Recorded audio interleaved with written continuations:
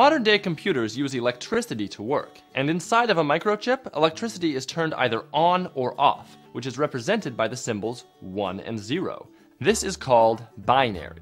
You've probably heard of binary already, and that's how computers work, but do you know how binary works? Well, you're about to find out. But first, we need to understand exactly how our numerical-based system, known as decimal or base 10, works the way it does. So, there are 10, count 'em, 10 symbols that we use for all of our numbers. Starting from 0, we can count all the way up to 9 before we run out of symbols to use. Now, we could just keep adding symbols at this point, but that would get out of hand very quickly. I mean, can you imagine having to memorize a specific symbol for every single number? That's ridiculous. And that's why we reuse the same symbols over and over again in a very clever system called positional notation. So, in the base 10 system, as soon as we get to 10, or an exponent of 10, we need to add another digit to the left of our current digit. Because there are 10 symbols, each new digit has to have a value 10 times greater than the digit to its right. So that's using 10 symbols, but what if you had only 2 symbols to work with? Well then, everything that I said still applies. With just 2 symbols, each new digit needs to have a value 2 times greater than the digit to its right. So a sequence like this would equal 1 times 128, plus 1 times 16, plus 1 times 8, plus 1 times 2, plus 1, which is 155.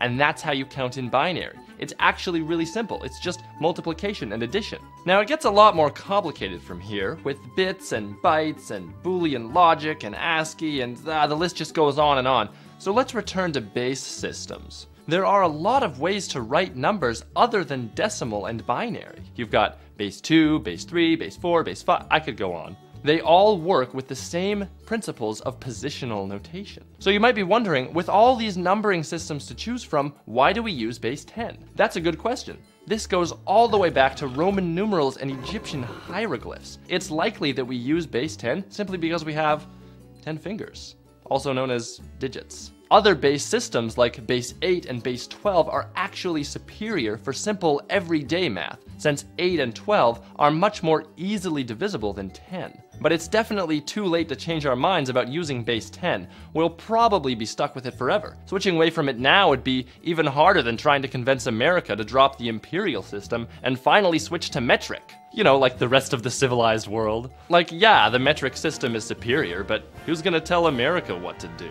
Now, if you're going to be using base 12 or any other base system with more than 10 digits, it's standard to use letters to represent numerals higher than 9. So 10 is A, 11 is B, 12 is C, and so on.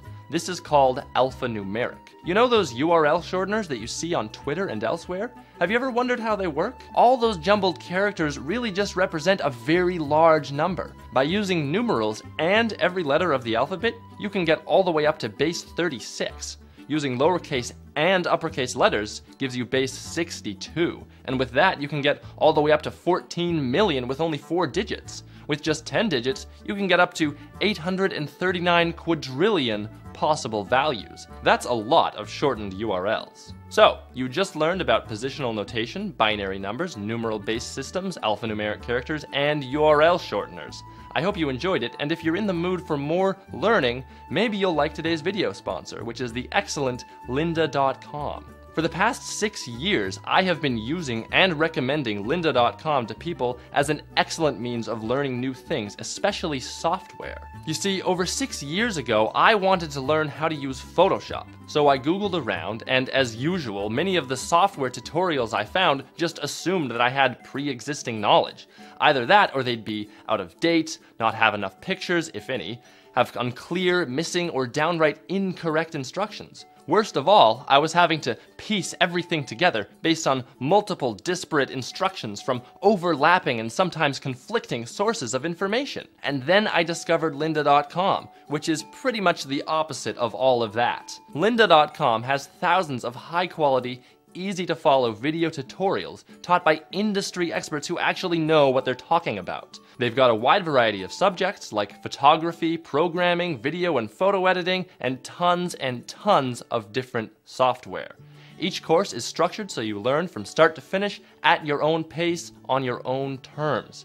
Access to all of their courses starts at $25 a month, but if you head over to lynda.com/techquickie, you can get a free 7-day trial and see for yourself just how excellent they really are. Thanks for watching this episode of Fast as Possible. Give us a like or a dislike if that's how you feel, leave a comment, and don't forget to be awesome. I mean, subscribe.